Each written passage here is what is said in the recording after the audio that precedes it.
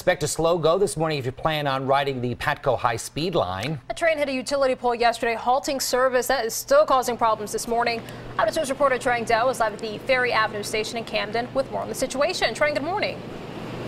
Well, good morning, guys. Yes, things are slowly getting back to normal here. I'll take you back up. Perfect timing. There's a train coming in right now. These trains have been coming in about every 10 to 15 minutes, so not so bad, and a huge improvement over this time yesterday morning where there were no trains running at all. PATCO is still working to resolve a major issue that brought Monday morning's commute to a screeching halt. It's kind of unfortunate, really, especially with, people who have work schedules that kind of revolve around this sort of transportation. Officials say a Conrail train hit an electrical pole, which caused an attached conduit line to hang over the track.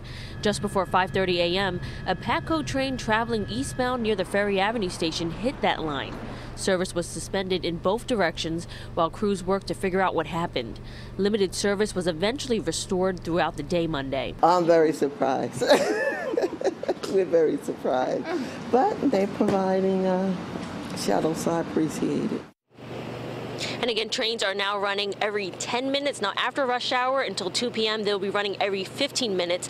Evening service is TBA at the moment until they can figure out how much work crews can get done today. Of course, follow Ride PATCO on Twitter for updates throughout the day. But for now, we're live in Camden, New Jersey. I'm Trang Do, CBS 3 Eyewitness News. Jim and Rahel, back to you. Thanks so much, Trang.